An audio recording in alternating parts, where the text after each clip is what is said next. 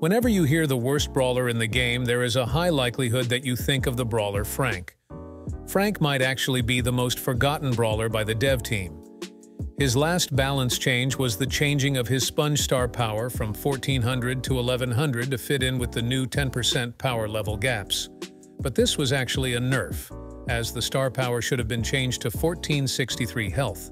So the latest change to the worst brawler was something that made him worse than he was before the power level changes.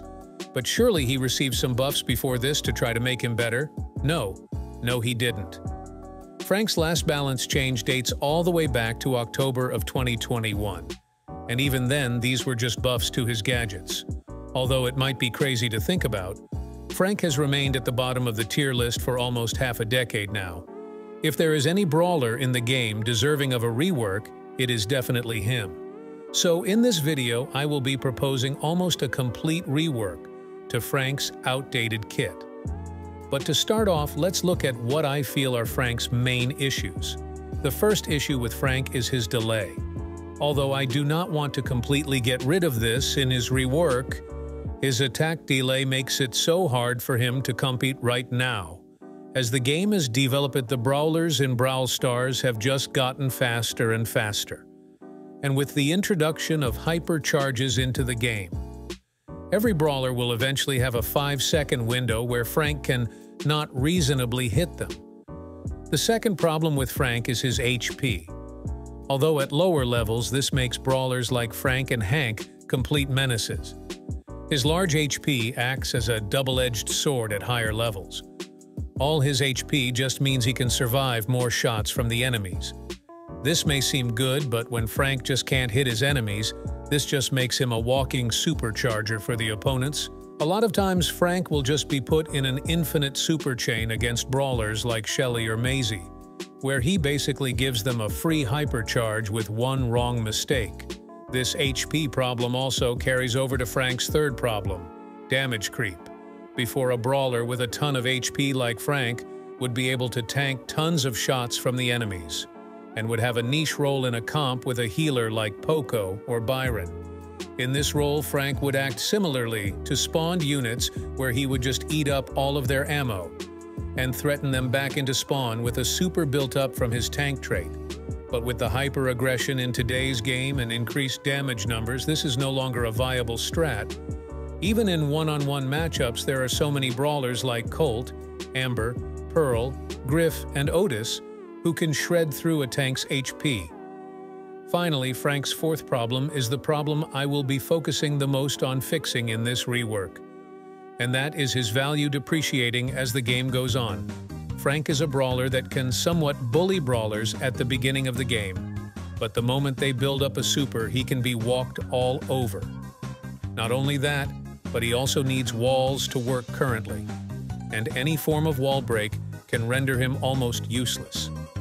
Even in a passive mode like Knockout, where you think his high HP will net him a win when the smoke comes in, all it takes is a brawler with any form of knockback or stun to beat him.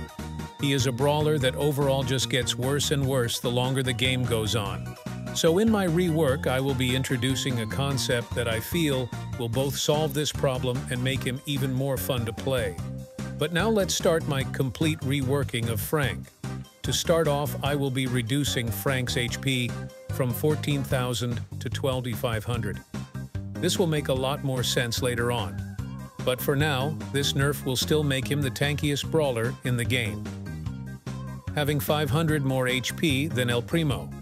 Next, for his main attack, I am reducing the attack damage from 2480 to 2000. The range of his main attack will also be slightly decreased to be equal to Buster's.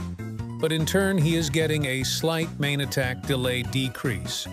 The delay between his shots will now match his fellow tank Ash. Similarly to Ash, Frank would now be able to move during his shots, but his super would still have the same delay. Speaking of his super, the final change to Frank's base stats will be a buff to his super, damage to 3000. It's always been strange to me that his super did the same amount of damage as his basic attack, while every other super that was a bigger version of their basic attack did more damage. In this case, I made his super do 1.5 times the damage of his basic attack. which is less than the 1.77 times that Colt has and the 1.92 Shelly has. But unlike theirs, his super would always do max damage if hit. So after all these changes, these would be the reworked stats for Frank's base kit. But the main center point of this rework comes with Frank's new star powers. You see, previously Frank dominated at lower levels, as his high HP and stun was not something beginners knew how to play around. So, to avoid this problem in his rework, I put his new main mechanic in his star powers. And this mechanic is something very common in battle arena games that I am surprised has not made its way to Brawl yet. And that mechanic is stacking or ramping up. One of the key problems I highlighted before was Frank getting progressively worse as the game went on. This mechanic would help Frank mitigate that problem as long as they are able to stay alive. The way this mechanic would work is every time Frank scores a takedown in the game, he will in turn gain a stat boost based on which star power he has equipped. The whole premise behind this is to give Frank a new niche in the game as a brawler that can punish the hyper-aggro brawlers that counter his best teammates, supports. So any assassin or tank who wants to go in against these supports will now have to think twice, as a single death could cause a Frank player to snowball. Frank would still have his obvious counters though, as this would not eliminate his massive weakness to crowd control brawlers. But my goal with this was to make him more akin to Carl, a non-toxic, strong last-pick brawler with obvious counters. Back to the stacking, it will have a maximum cap of 10 stacks. I know it's very unlikely for any brawler to go on a 10 takedown rampage, but for those who can, you pretty much guarantee your team a win. On the other hand, the Frank player cannot just try to go all in for stacks, as every time he dies, his stack counter will decrease by 1. In a regular game, I expect a good Frank player to be able to hold around 2 to 4 stacks. And it was due to this that I chose the numbers of 200 damage and 1250 HP. Because at 2 stacks, a Frank would either have 80 less damage on his attack than before the rework, or 400 less HP than he would before the rework with the sponge star power. On the screen, I will now also throw up a chart depicting some of the interaction changes these star powers would bring. Obviously, I can't put all 78 brawler on the graph, so know that some brawlers represent a group of brawlers. Like 8-bit representing all the 10k HP brawlers on the damage chart. Some of the major ones I see on the damage side are with 1 stack. Frank would be able to 3-shot a lot of the medium-range brawlers, like Cordelius, Otis, Max, and Surge. 2 stacks allows him to 2-shot a lot of the longer-ranged brawlers like Colt, Spike, and Piper, and barely allows him to 3-shot 7200 HP brawlers like Bo and Maisie, while 3 stacks allows him to now 3-shot some of his other counters like Shelly, Gale, and Chester. Moving on to the HP side, it's a bit harder to do, since a ton of brawlers have multiple shots which can miss.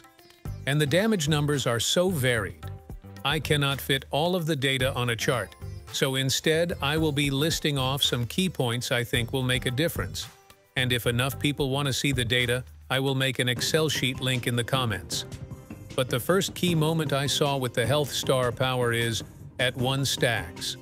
At 1 stack, even with the combo shrooms, star power cord would not be able to take out Frank with 4 ammo. At 2 stacks, a Piper with ambush would not be able to take you out with 3 ammo. At 3 stacks, Frank would be able to survive 2 full Colt supers and 4 ammo bars from Leon at point-blank range. At 4 stacks, an Amber would not be able to eliminate you with her full ammo bar. At 6 stacks, Frank would be able to survive an 8-bit extra credits gadget and 2 more ammo from 8-bit. And funnily enough, at max stacks, you could survive 2 Shelly supers and 3 Shelly shots to the face, with Shelly's 3rd super just barely taking Frank out. But now, moving on to Frank's gadgets. I would like to slightly nerf one and slightly buff another.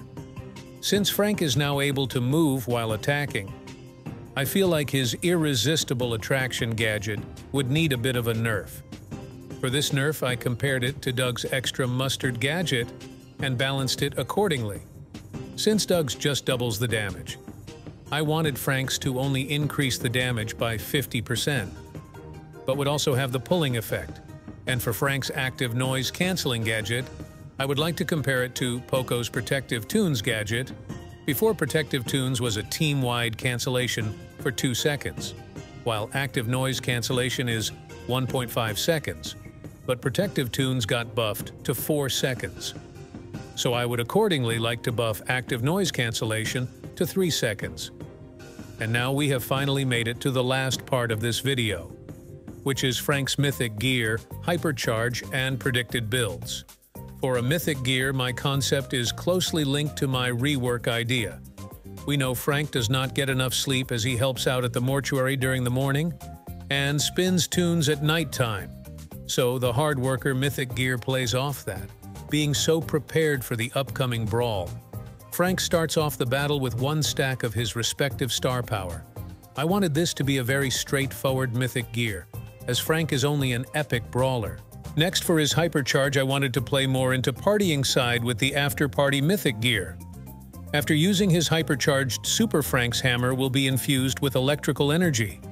That would leave 2 additional shockwaves after every attack, but the additional shockwaves would only deal half damage.